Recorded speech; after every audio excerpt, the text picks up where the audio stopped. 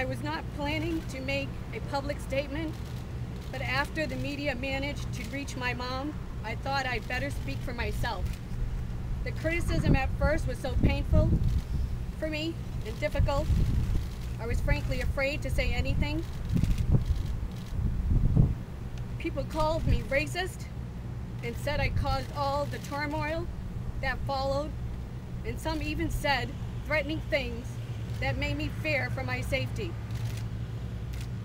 I knew the truth, but I didn't speak up right away because I did not want to add to the controversy. After the tapes came out, there was so much public support. I felt better about the idea of speaking publicly, and then when my mom made her comments, I figured it was time for me to say a few words. First, I would like to thank my wonderful husband for his support and love throughout this ordeal. I would like to thank my parents. As people around the country were saying and thinking the worst things of me, my family knew the truth, and their support made all the difference.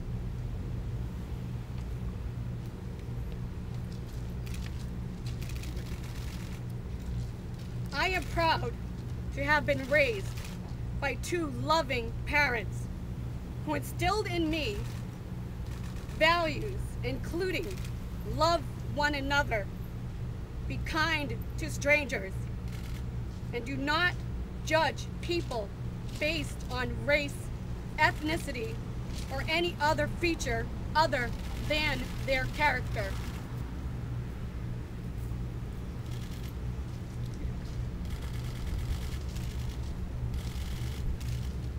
I am also proud to be a member of the Cambridge community, and while I do not live there, I have worked for more than 15 years. Cambridge is a wonderful place, and when I was called racist and I was a target of scorn and ridicule because of the things I never said, the criticism hurt me as a person, but it also hurt the community of Cambridge. Now that the tapes are out, I hope people can see that I tried to be careful and honest with my words. It never occurred to me that the way I reported what I saw be analyzed by an entire nation. But so many people have responded with words of support.